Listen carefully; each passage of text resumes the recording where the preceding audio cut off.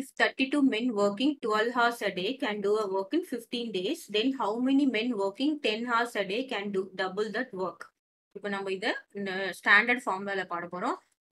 மென் நம்ம என்ன எழுதிக்கலாம், பர்சன் எழுதிக்கலாம். ஓகேவா? பர்சன் இது என்னதுன்னு பாத்தீங்கன்னா ஹவர்ஸ், அதுக்கப்புறம் என்னது டேஸ்.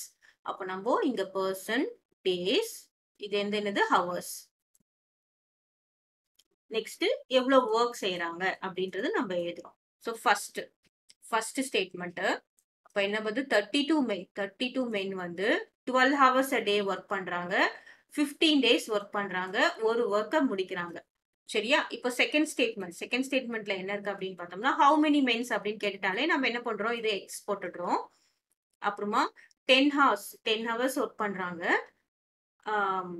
அப்புறம் என்னது கேன் டபுள் தட் ஒர்க் அப்படின்னா என்ன அர்த்தம், இந்த ஒரு ஒர்க் வந்து 2 ஒர்க்கா மாற போகுது. அந்த ஒர்க்கை நம்ம ரெட்டிப்பி ஆக்கணும். அதனால தான்.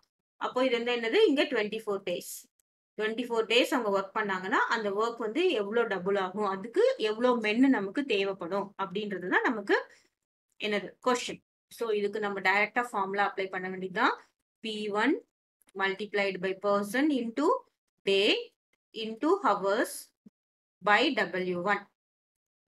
That is equal to person into days into hours W by W2. சரியா? First statement into second statement. person என்னன்னு பாத்தீங்கன்னா ஃபர்ஸ்ட் ஸ்டேட்மெண்ட்ல 32 multiplied by days என்னன்னு பாத்தீங்கன்னா 15, hours வந்து என்னன்னு பாத்தீங்கன்னா 12 by work done வந்து 1. That is equal to இங்க person P2 வந்து என்னது x multiplied by D2 என்னதுன்னு பாத்தீங்கன்னா 24 days multiplied by 10 hours by work என்னவா இருக்கு, டபுள் ஆயிருக்கு. நம்ம எக்ஸ் கால்குலேட் பண்ணலாமா? இப்போ இந்த எக்ஸ் மட்டும் இங்க வச்சுட்டு மற்றதெல்லாம் இங்க கொண்டு வரணும்.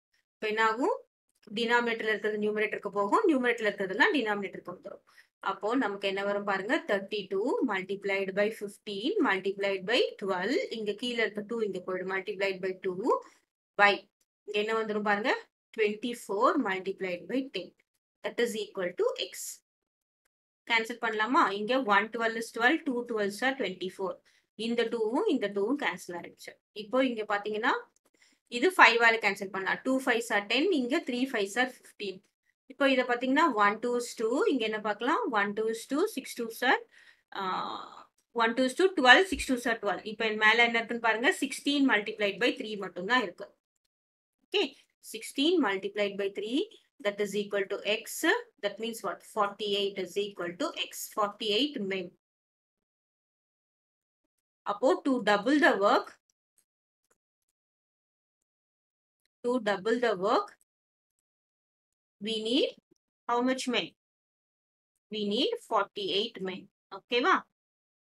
Same work இருந்தா to double the work அவ்வளவு men. அப்போ same work இருந்தா நம்ம என்ன பண்ணணும், 24 men இருந்தா அதே ஒர்க்கை நம்ம கம்ப்ளீட் பண்ணலாம் அந்த டேஸ்ல அந்த ஹவர்ஸ்ல. ஆனா நம்ம ஒர்க்கை டபுள் பண்ணும்போது நமக்கு என்ன வேணும் அப்படின்னு பாத்தீங்கன்னா இங்க 48 men வேணும். கிளியரா?